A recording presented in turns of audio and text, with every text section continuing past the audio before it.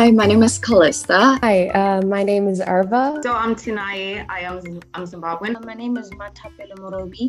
I am Karabudi Seko from South Africa.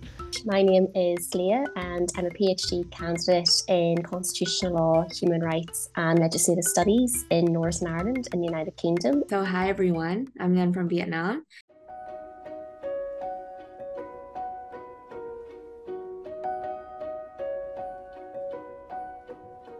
I was literally drawn to global governance initiatives because of the management consultant part, because I'm quite interested in management consulting, and I'm really excited to be part of the community. My focus is primarily hoping to have a career in soft diplomacy, particularly within the international human rights system.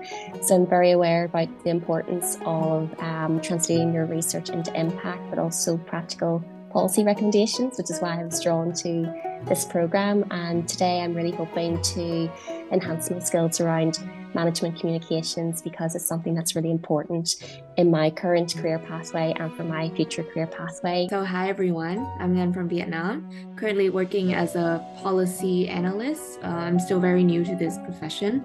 Just graduated from law school a few months ago.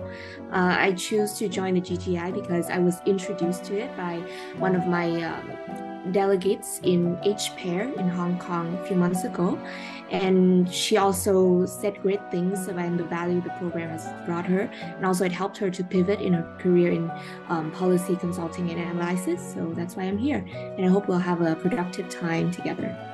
I'm actually trying to look out opportunities and ways to connect with people and really understanding what the consulting realm actually provides for me. So I'm really excited to learn more from you guys. Trying to navigate that I'm from a different region. That was very nice of the whole community here. I joined this program because I just want to develop more of like a systems level thinking so that I can participate actively and productively within business and corporate spaces.